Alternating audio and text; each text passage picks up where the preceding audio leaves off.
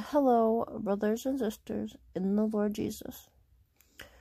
This video is going to be my last video for a little while. I'm taking a break from YouTube and doing videos. So this video is about a couple different things. Jesus Christ uniques us. Jesus Christ is the finisher of our faith. And, you know, he makes us free from sin. And he makes us free from guilt. And also sets the record straight before the Holy God, Father God. Ihaye, Father God. And so, let Jesus unique you. Let Jesus resolve your life. Let him into your heart, my friends. Let him into your mind and your heart. To cleanse you. To give you the atonement. It's written in Matthew 7:7, the atonement of God is when you knock, you shall receive. You shall receive what? You shall receive the forgiveness of your sins. Those who come to him and believe.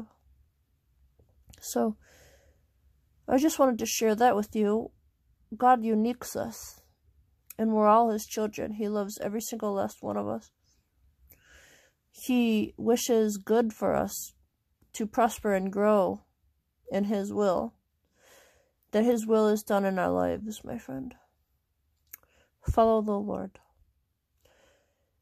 The second part of this video is that God, Jesus Christ, is one. He is one with the Father. He is one with the Holy Spirit. And many people are confused, but that is the truth. He is one. And we must follow him. He is one, and lastly, he leads us, his children, away from evil.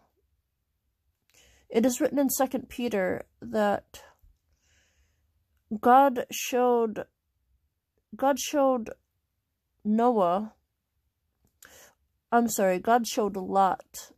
a way out. When Lot was vexed by wickedness, by evil, he was continuously surrounded by wickedness and evil, and he cursed his own life because of what he was hearing, what he was surrounded by. But God shows us a way out, my friends. His narrow door is the way out. The way out of sin, the way out of torment, pain. All the things that plague us. All the things that would take us to hell. There is a way out of these things. It is following the Holy Lord Jesus Christ, my friends. I hope that you are blessed in the next weeks and months to come. And I'll make another video in a couple. May your prayers come to the Lord Jesus Christ. And may you find peace and joy in Jesus Christ. Jesus bless you.